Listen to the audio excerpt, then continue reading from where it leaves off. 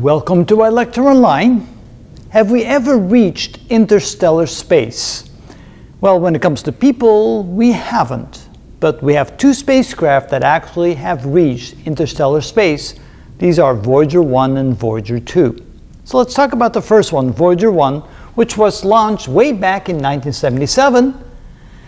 And the first things that it did was it reached Jupiter and Saturn, and for the first time ever, we had close-up pictures of those two giant planets.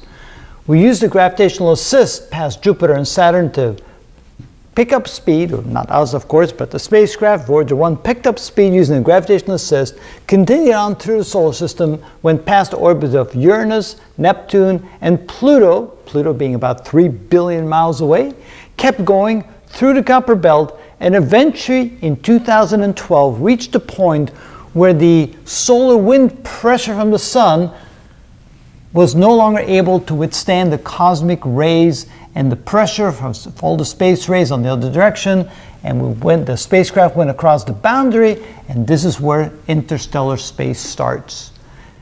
That is about 11-12 billion miles away from us. And notice that the solar wind essentially sets up a region of space around the sun, engulfing the solar system, that protects us from the enormously harmful conditions, the enormously powerful cosmic rays that exist in interstellar space. At that time, the spacecraft had an enormous amount of speed. Current is still moving at about 38,000 miles per hour, which is about 60,000 kilometers per hour. That's 1.5 times around the world in just an hour. Continuing on, and it's now 15.1 billion miles from us, or about 24.3 billion kilometers, and still going.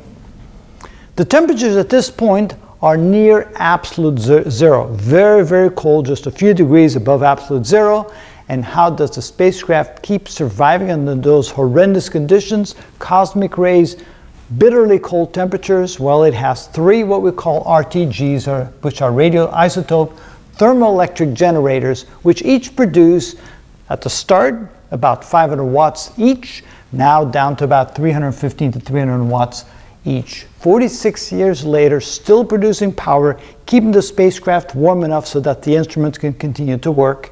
It uses the decay of plutonium-238, which has a half-life of 877 years, and it's the alpha particles being shot out from the plutonium that produces the heat from which the electricity is generated.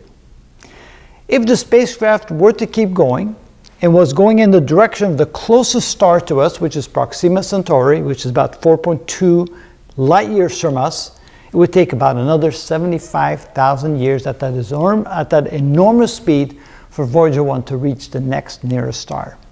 Our neighbors are not that close to us. And yes, it would be a very long, lonely voyage over a very long period of time to reach that next nearest star.